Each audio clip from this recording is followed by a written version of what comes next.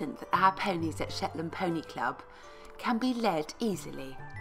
Here they are, having a practice.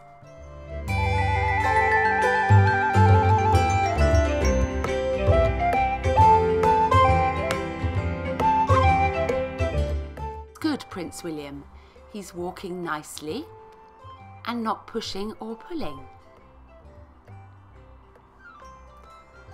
When you hold the rope, you should make sure that you could let go of it easily if there was a problem and not get wound up in it. Now here comes Honeybee. Very good, Honeybee. So he's walking nicely with his little rider and not pushing or pulling. Now today, the Cub Scouts are visiting. Come on, Dinky. And they're going to practice leading the ponies around the field. Ooh, now that's probably pulling a little too much. Slow down, boys. Yes, that's much better. Well done, Sundance. Very nice.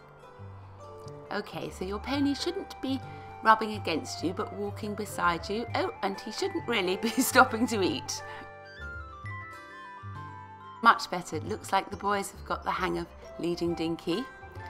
And when you're good at leading your pony, you'll find that he will follow you almost anywhere.